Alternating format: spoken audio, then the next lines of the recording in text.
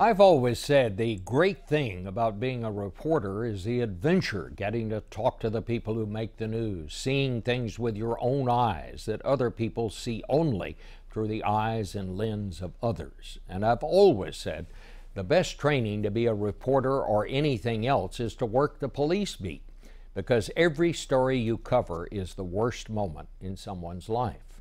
If you can learn to get the right information under those circumstances, you won't be fazed by the high and mighty, and certainly not by the on-the-make politicians and spin doctors.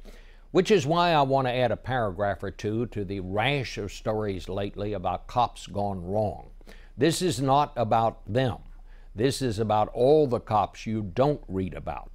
They deal much of the time with the dregs of our society, the schemers, murderers, those who prey on the weak. And most of the time, the police deal with them humanely and as they should. What we overlook is just how difficult that can be sometimes. It's not easy to remain passive when a child beater looks you in the eye and tells you you have to understand the kid was keeping him awake.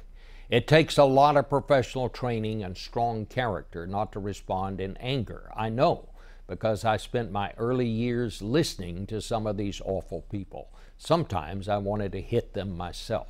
I didn't, but it helped me understand how hard it is to do a cop's job right. As hard as it is, the great majority of our cops still do just that. Back in a minute.